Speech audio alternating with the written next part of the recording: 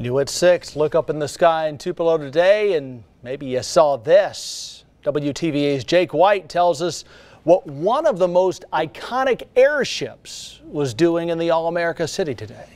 There are only 25 blimps left in the world, and one of them is right here in Tupelo.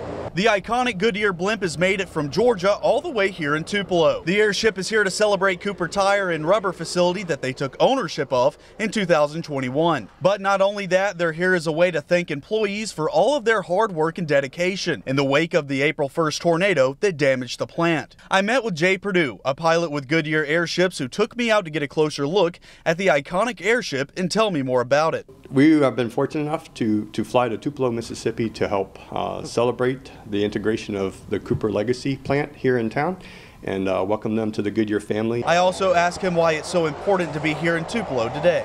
Me personally, it's my number one thing that I love to do with the airship operations is to share the experience with our associates.